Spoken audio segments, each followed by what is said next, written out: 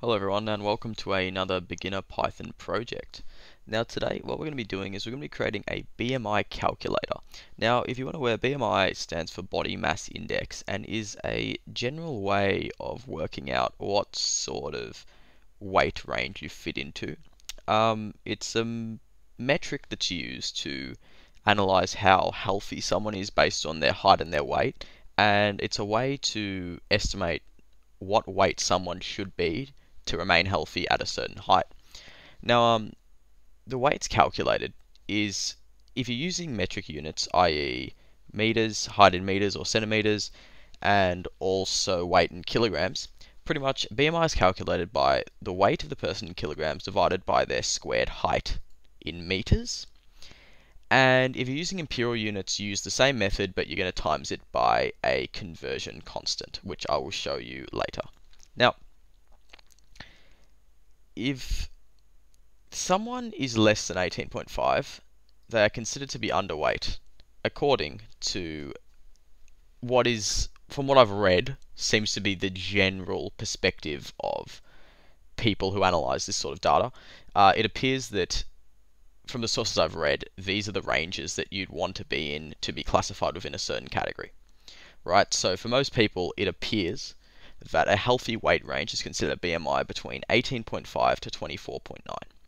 Now, pretty much, this shouldn't be too hard to program. All we really need to do is ask the user for their height and weight, and then we're just going to spit out BMI back to them.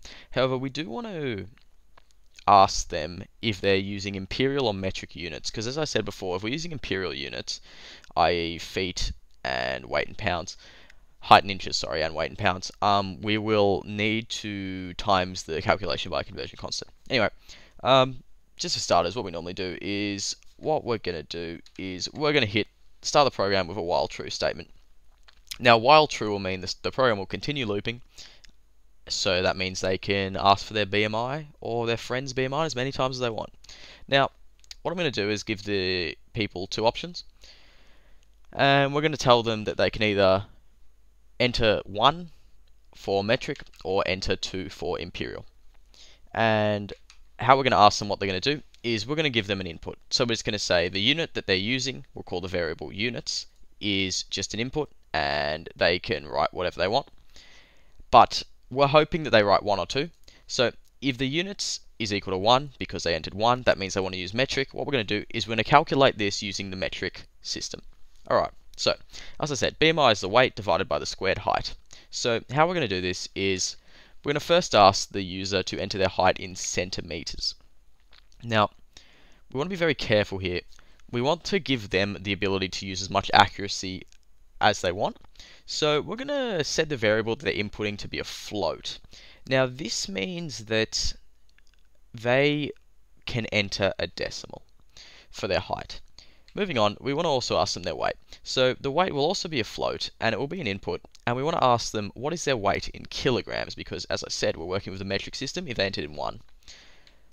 So what we next want to do is, because BMI is actually calculated by weight divided by squared height in meters, it should say in meters there, we want to actually find out the person's height in meters. We've asked them to input it in centimeters. To convert that from meters to centimeters, what we want to do is we want to say that meters height equals height divided by 100. So that will convert from centimeters to meters. Next, what we want to do is we want to calculate the height squared, the height in meters squared. How we do this is we set up a new variable called height squared, and we're going to set that equal to the height in meters, which we just calculated, times the height in meters, which we just calculated, meaning that we'll end up with the height times the height, therefore the height squared. Next, what we want to do is we want to actually calculate the BMI. Now, how we're going to do this is we're going to set up a variable called BMI, and we're going to say that BMI equals the weight divided by the height squared. Now, what I've actually done here is use the round function, and I'm using round because ultimately when someone looks at their BMI, they don't really care about the 10th decimal place. They really just want to see the first two numbers and maybe a couple decimals after that. Now, so what I'm going to be doing is we're using the round function here, and if you're unaware, the round function, what it does is the first thing you write into the round function is the actual number that you wish to be rounded, and then after that you put a comma, and then you put the number of decimal points you wish to round it to. So in this instance, we want it to round to 2 decimal places. So what we're going to be doing is setting the BMI equal to the weight divided by the squared height, which is the calculation of BMI, and we're going to round it to 2 digits. Then following that, we're just going to print out the BMI by using print with a comma and then BMI. Alright, so that's all done. But what we want to do now is we want to work out how to calculate their BMI if they use imperial units. Now, how we're going to do this, of course, is by using if units equals 2. This is because if they enter in 2, then we want to use imperial. And what we're going to do is it's going to be very similar at the start. We're going to ask for their height and weight again, but what we're going to be doing is we're going to say it's a float again, but we're going to be entering their height in inches and entering their weight in pounds. Now, what that's going to do is it's going to allow us to use the numbers in a different unit, or sorry, tell the people to enter a different unit. So when we use it, we're going to times by the conversion constant, as I said before, to calculate in imperial units. Next, we once again do need to work out the height squared, because when using imperial units, BMI is still calculated by the weight divided by the squared height, but we will need to use a conversion constant, which I'll show you very shortly. So once again, we're going to set up a height squared variable, and it's just equal to height times height. Notice we didn't have to use the meters height division by 100 here again, because in the calculation for imperial, we're not using meters. We had to convert from centimeters to meters there. We don't need to do any conversion. Height in inches is completely fine. Next, we want to actually directly calculate the BMI. Now, what I was explaining before about the conversion constant between imperial units and metric is that when calculating with imperial units, what we have to do is to get an equivalent answer to what we'd get using metric units, we'd have to get the weight in pounds divided by the height in inches times the conversion constant of 703. So yeah, the conversion constant is 703. So once again, we're going to use the round function, and the number we're actually working out is 703 times the weight, all divided by the height squared. And how many units are we rounding to? Well, we're rounding to simply 2. And, of course, exact same process as above, we're going to have to print out their BMI. Alrighty. That's all. Let's give this a quick run so we can get rid of this, and let's give this a quick run.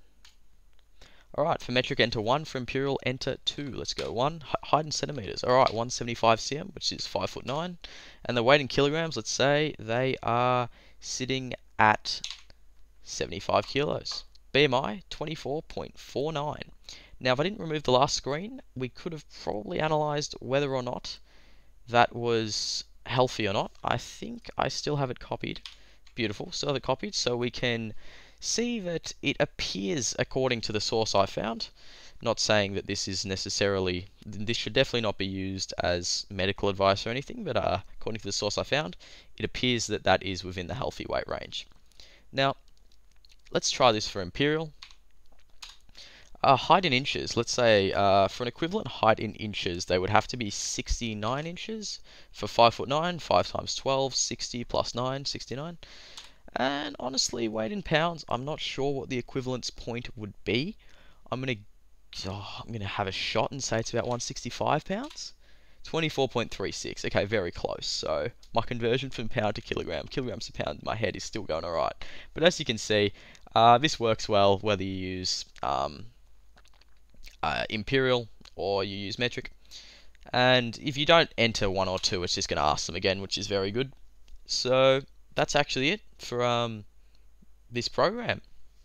There's nothing more to show you. It's all done, and really not too difficult at all. Ultimately, it's just a matter of asking the user for a bit of information and just doing a bit of number crunching with their information, spitting it right back to the user. Alrighty. Thanks very much for watching, guys. If you'd like to support the channel, please consider subscribing, as you'll be notified whenever I create a new video, and I'll be making lots in the near future. Anyway, thanks very much for watching, and I'll see you all later.